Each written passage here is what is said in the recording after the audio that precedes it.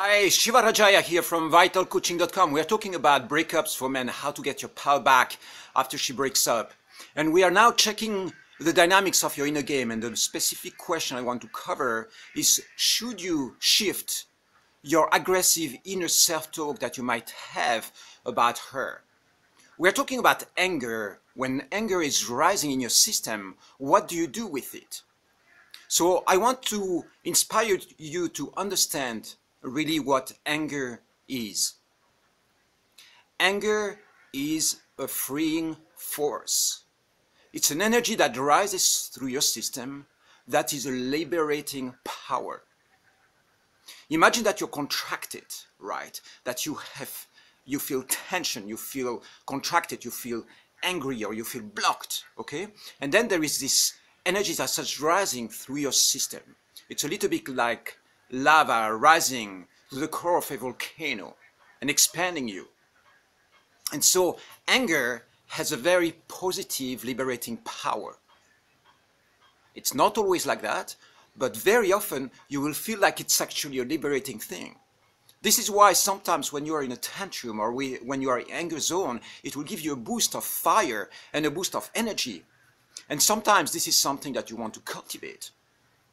And so when you have a negative self-talk about her, in the form of an energy rising, the negative self-talk might just be an expression of this liberation. I no longer want her in my life. I'm going to go and date other women. She has been, doing stuff to me that I can no longer take. I don't want this. I don't want this to happen. I'm out of here. And it can be very dynamic. So the negative self-talk is not necessarily a negative thing. It's just the reaction of your anger rising, and then it creates, in the moment it impacts your mind, in the moment it impacts your brain, this freeing energy impacts on your brain, it creates just, in the canvas of your mind, it creates the thought processes that appear as negative thinking or negative ideas or feelings about her or about your relationship. And so when this anger is rising, you can actually let it happen. You can let it rise.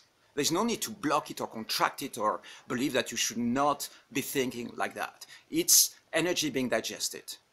Now, what I encourage you to do is not to crystallize that anger, not to take action based on that anger. Allow it through your system, but don't take a vindictive action to get back at her or to hurt yourself or to publish shit about her on your Facebook or other social medias. Witness this anger, witness this rage or, thought processes going through you, and then allow them to simply be released. And you will notice that after a while, maybe after a day or an hour, or maybe a couple of weeks, or maybe even a month, you might notice that these anger feelings are tame. They kind of naturally dissolve in your system, and then some positive thoughts or positive feelings might start rising again in your system. And so what I'm telling you here is that the passing feelings or the passive emotions or the passive thoughts that you might have about your ex, the passing emotions are not permanent. These mindsets, these feelings will keep on evolving.